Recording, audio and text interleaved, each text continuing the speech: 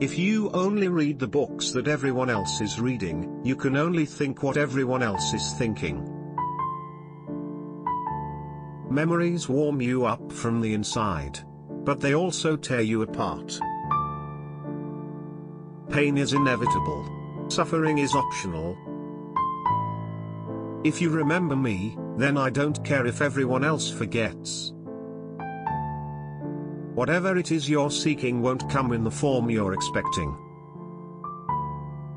What happens when people open their hearts? They get better. Nobody likes being alone that much. I don't go out of my way to make friends, that's all. It just leads to disappointment. No matter how much suffering you went through, you never wanted to let go of those memories. I dream. Sometimes I think that's the only right thing to do. But I didn't understand then that I could hurt somebody so badly she would never recover.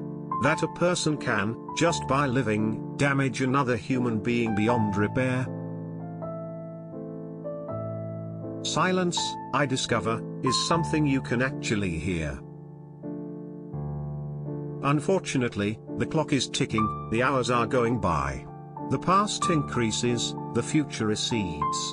Possibilities decreasing, regrets mounting. Listen up, there's no war that will end all wars.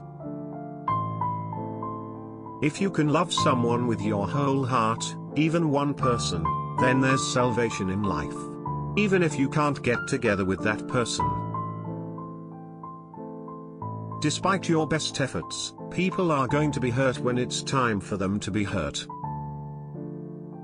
Memories and thoughts age, just as people do. But certain thoughts can never age, and certain memories can never fade. No matter how far you travel, you can never get away from yourself. It is not that the meaning cannot be explained. But there are certain meanings that are lost forever the moment they are explained in words.